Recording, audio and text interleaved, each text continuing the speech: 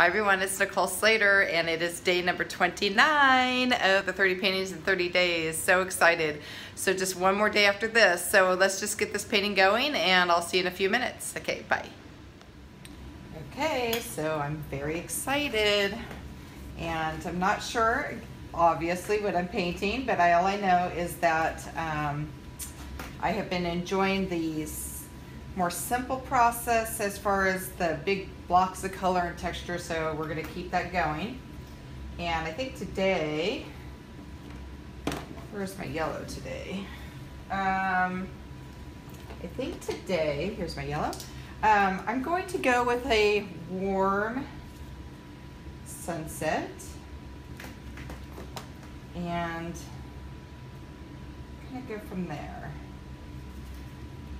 So I'm going to start putting in some warm color in here.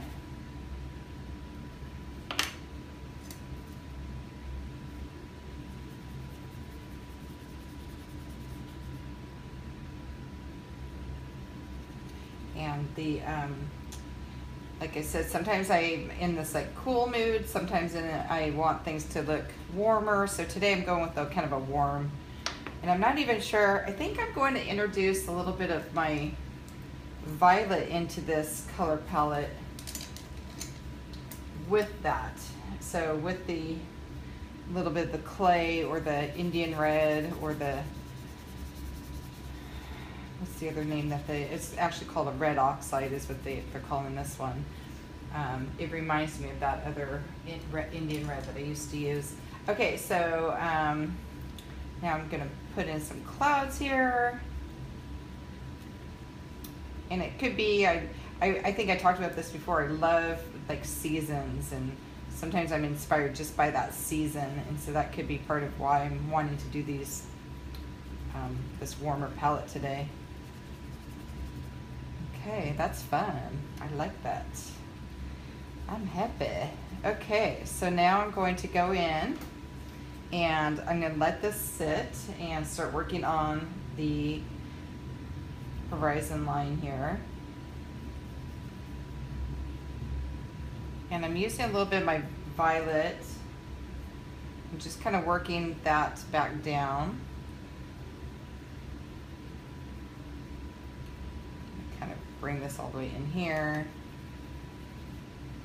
And yeah, I like that. That's a nice palette color. I like the warmth. It's kind of a fall feel so far. And then I'm applying just, again, I'm going by just instinct and color blocks. And I'll come in and rework things also.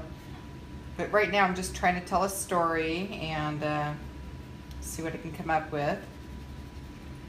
Every day is a little different. And I usually come up with things in my mind in the morning or late at night. I'll think of things. This one came to me somewhat, this feeling at least I should say, came to me, not so much the imagery, but the idea of warmth came to me this morning. So, so sometimes I actually see the physical image and sometimes it's just a feeling. And so this time it was a feeling. So that's sometimes how and then I kind of go with the idea of, okay, well, if that's my feeling, then what is that meaning, or what is it, how am I going to make that happen, or what is it that I need to do to make that work? So that's kind of what I'm doing right now.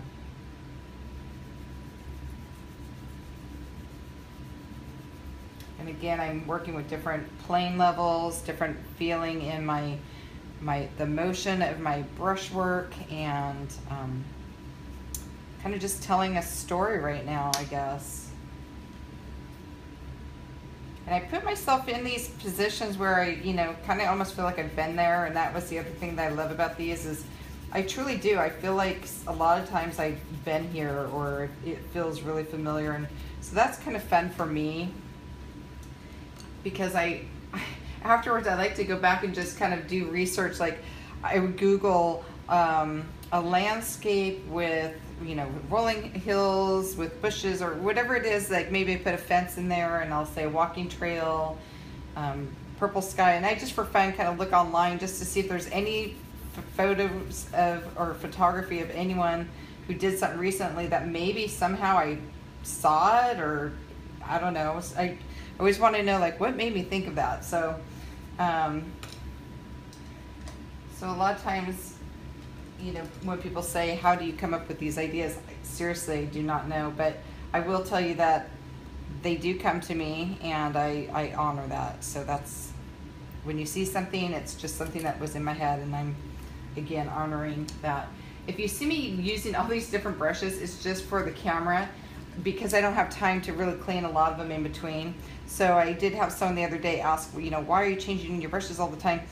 And it's not that I'm really wanting to, it's I almost am obligated to, because I only have so much time on this camera to do these, and I also, you know, for me to clean them properly, I have to put them through the, you know, the washer here. I don't know if you can see it on camera, but I have this washer, I have to clean it and I have to wipe it, and it gets to be a whole process. And so just for this particular situation, I'm just trying to demonstrate and show you guys what I'm up to and kind of go from there. So okay, I'm liking this. I hope you guys are too. I think it's fun.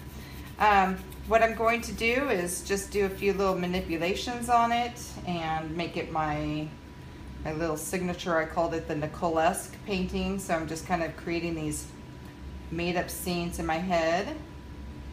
And what I've been doing is putting them on my blog and on my website, so they are for sale. And then eventually I'm taking them off. And I know I've mentioned this, but I want to make sure everyone knows, because I don't want to let down anyone. So I'm going to take them off my site soon, because I'm going to be framing them myself, I think, here shortly. So just giving people the opportunity in case they do want to get one before the prices go up and before I have them framed. And that's really why I did it. So, okay, I'm just going to do a few little rolls in here, and I am happy. And just so thankful that you're here too. And I just, again, want to thank you, because I know your time is important too. And I hope that these are somewhat informative, whether they're inspiring you to like my paintings, or if they're inspiring for you to start painting. One way or the other, I hope that they're doing something for you. And because I know that you being here does a lot for me, and I appreciate every bit of it. So that's that would be my goals, to give back that way. So okay, you guys, thanks again so much. I'm just gonna get my big brush that I like to do, and just work in some of these larger areas and just soften up some things in here.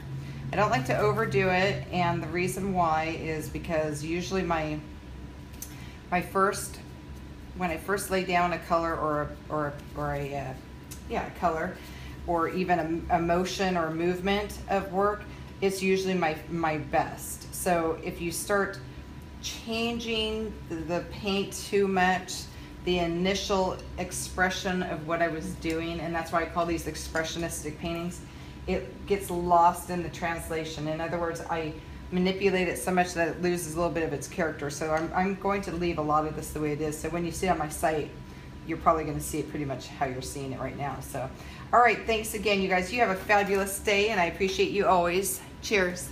Okay, I just completed my number 29. I'm so excited, and I'm laughing. I think I broke my own record. It just came so quick and so easy to me. And my takeaway was, I woke up, I thought warm, and I thought inviting, and that's what I went with. So I think this painting it just oozes warmth and happiness, and I hope you can feel it. So check it out on my blog, and always run with your heart, and just make people smile. Take care. Bye.